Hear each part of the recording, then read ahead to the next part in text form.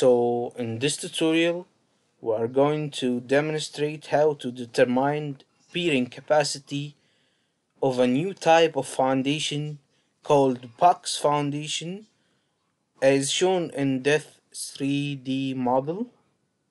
It's just as isolated footing with 4 beams at the sides.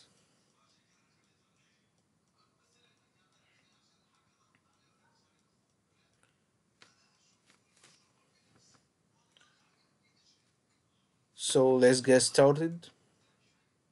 Start a new project.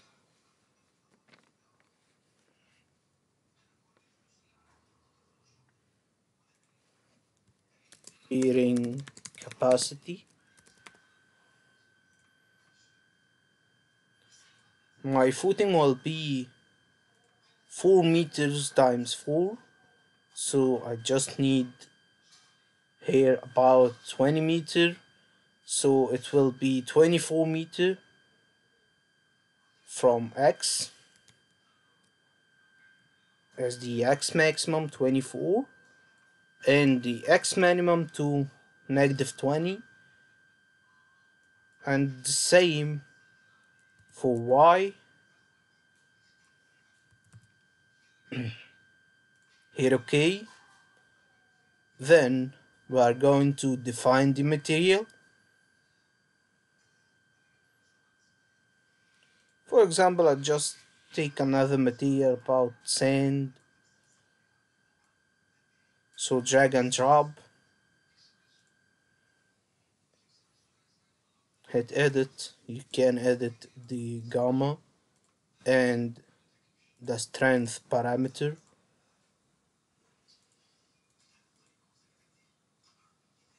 Okay, make sure that the interface is manual and the internal is 0.7. Hit OK. Then we are going to have a concrete. Make sure it's linear. Yes, it's linear elastic model with this parameter.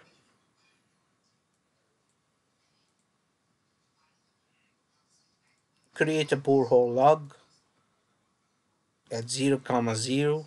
Add the sand to -12. You can add water at -1, or if you don't have water you can hit -999. There is no water, so I will include water in my calculations. Let's proceed to structures tab. We will use surfaces, then we will make extrusion. Draw any random surface, then hit escape, then double click on here.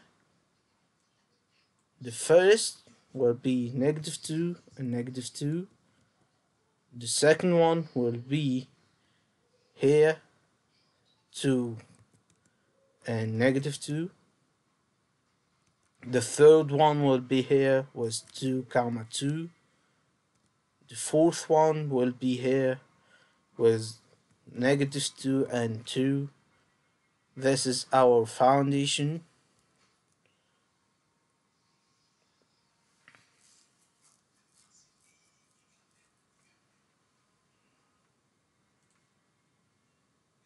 We will extrude this to -1.8.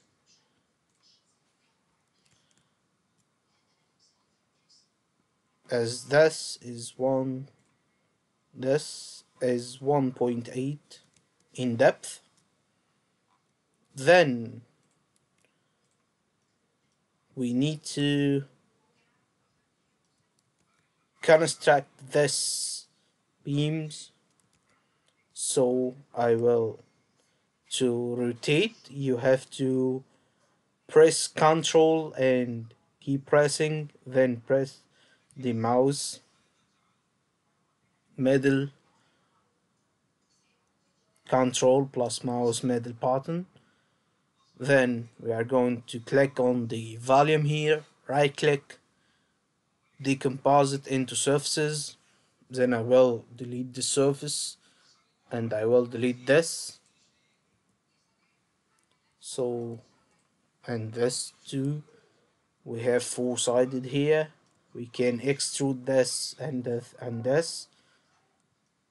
So I will hit here, extrude in X direction of 0.5.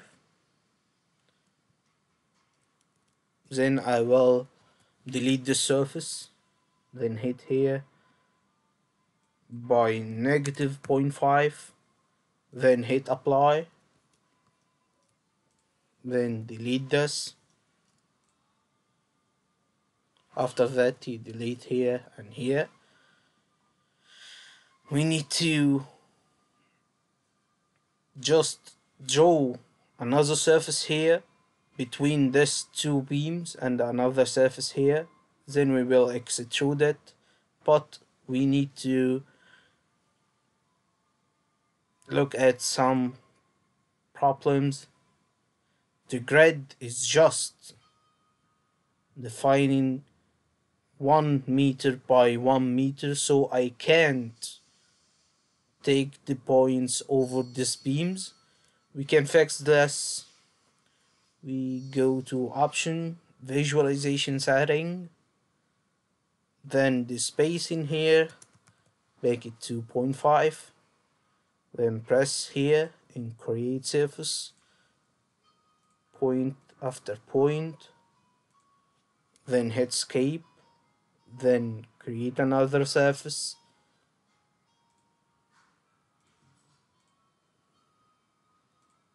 just like that. Then we will extrude this, choose the surface and click Ctrl and keep clicking to -1.8. Okay, we have created now the four-sided beam. You can delete the surface and delete the surface. Finally, we will create the interior surface, then hit extrude to -0.5. Then you can delete the surface, so we will get the box foundation type. Now we are going to apply the material for this foundation. Keep clicking Ctrl and select, then apply the material of concrete. So now it's concrete. The final step is to create load over this footing. After we draw surface, right click, then create surface load down this drop list.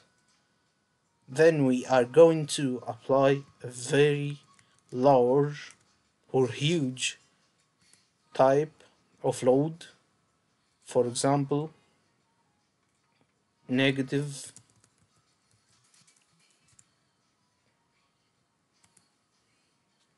20,000. Then we are going to proceed to mesh.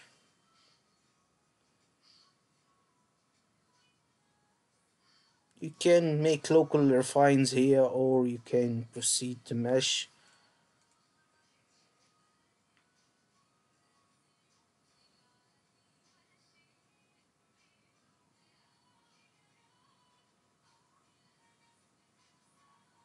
The reason why we choose a very large or huge load that the bearing capacity is defined when a constant stress is reached versus developing displacement and the soil body collapse.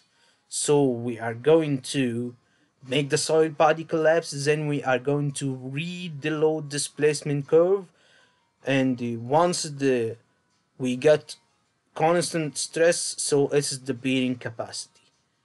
Last, we are going to proceed to staged construction here. Okay, this is the initial stage.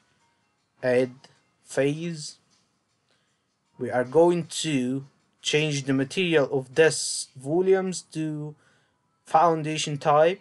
So right click here, then hide. After that, you choose here, keep pressing Ctrl.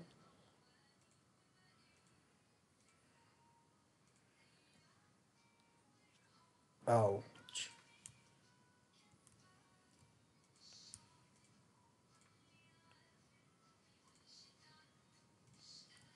Then you can change the material here to concrete, and you can show all geometry. Now you have installed the footing type. After that, you add phase. Then you apply your surface load. Then proceed to calculations.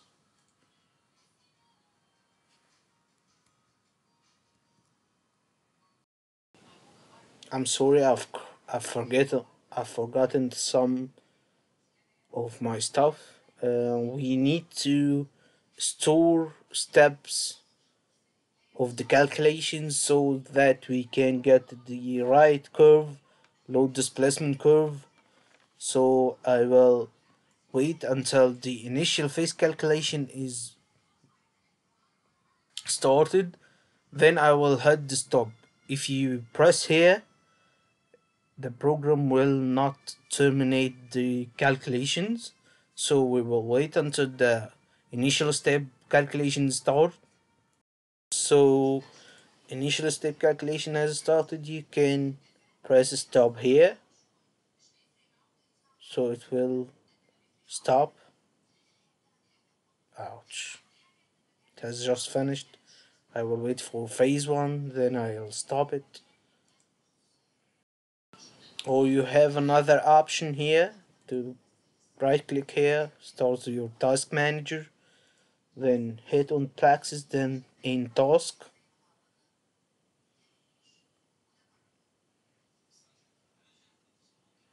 After that, start your program again.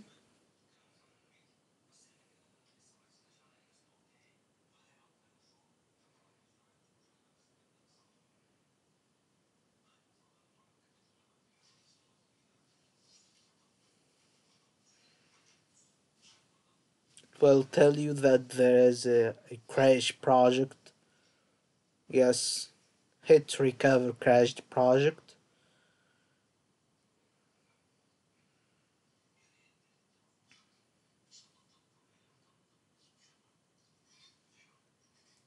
Edit your phase, then get to phase 2. Maximum number of steps stored is 250 as the maximum step here. Then hit OK, then proceed and continue your calculations.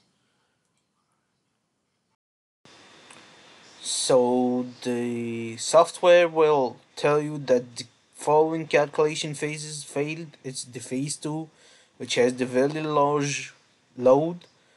If you press here, it will tell you that the soil body seems to collapse. Please inspect your output. We will click view calculation results.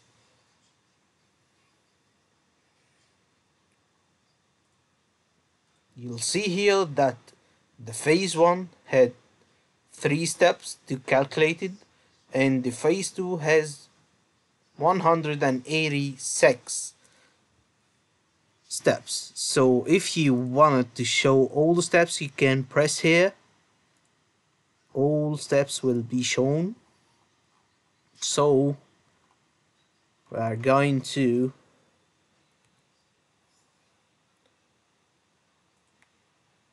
the curves manager, then we will choose point search closest point to 0, 0, 0. We need this node, whatever nodes you choose. Then go to charts, hit new, it will retrieving data.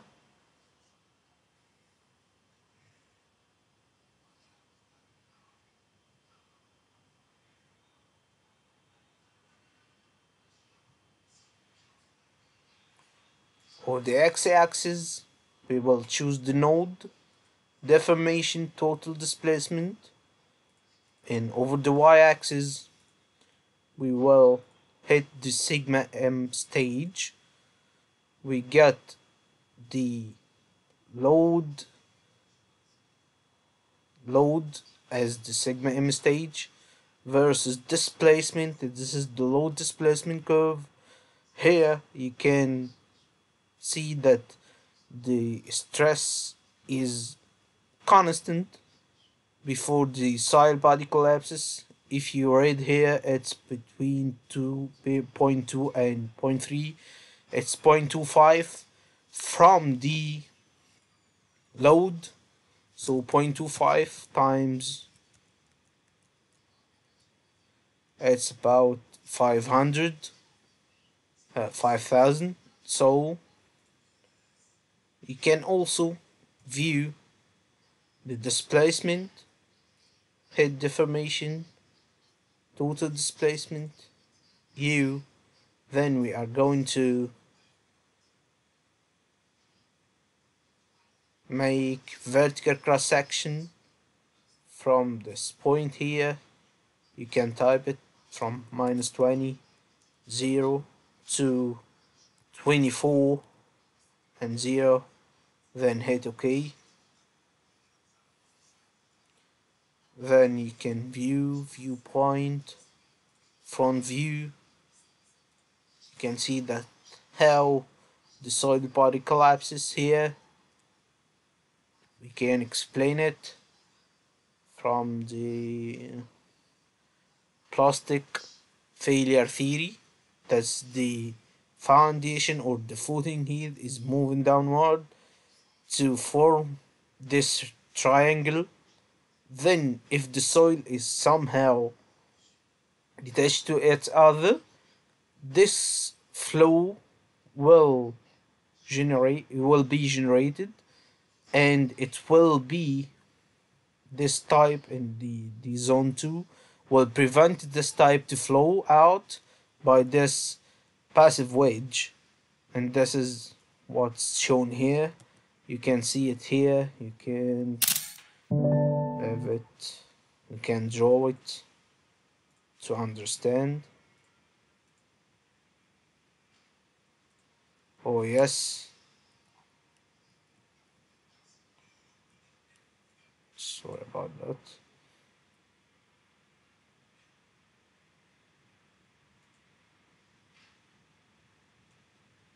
This is the triangle. Then the soil wants to flow here,